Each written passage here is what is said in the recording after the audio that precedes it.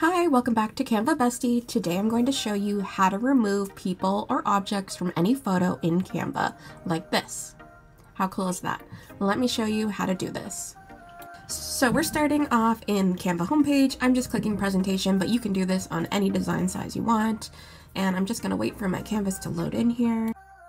Great, okay, so we're in. So we want to put our picture here that we want to remove elements or people from. So you want to go over to uploads here and you want to select upload files here at the top. I already uploaded my picture that I want to do. So you just click it and it goes onto your canvas. And I'm just going to size it up so you can better see what I'm about to do here.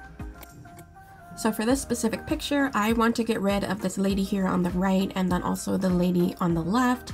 The only thing is her arm is covering the man, so you're going to get to see how good Canva AI is in filling in that space. So let's try it out. All we have to do is select the picture, then we have to select edit here at the top, and then under Magic Studio, we want to select Magic Eraser. When you get into that menu, there is brush and click. We're going to do click here first so I can show you how that works. When you select click, Canva automatically outlines all the objects or elements that are in the photo, so you can just click them and erase them. It's really easy. This is a Canva Pro feature, I do want to mention, but all you do is select what you want and then select the erase like I just did. And as you can see, it completely takes it off your photo. And it even took away the shadow of the lady too, which I thought was pretty cool. Next up, let's remove this lady with her arm in front of the man. Let's see how Canva handles filling in that space. So we're just clicking again and selecting erase and letting Canva work its magic. And there you go, she's gone. How cool is that? And it actually did a good job filling in the place and making it look natural. Next, I'm going to show you how to use the brush feature. So let's jump into that.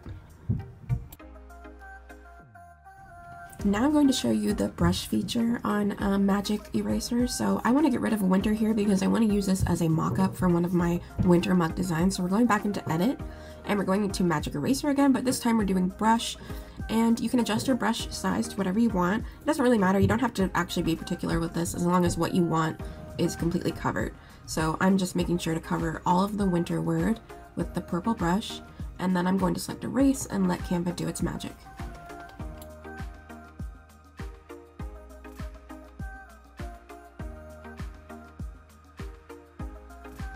Okay, it's finished here, and as you can see, there's still a little tiny bit dot of the winter left. All you have to do is brush over it again and select erase, and it should clean it right up. And there you go. You now have a blank mock-up for any of your designs or any of your graphics.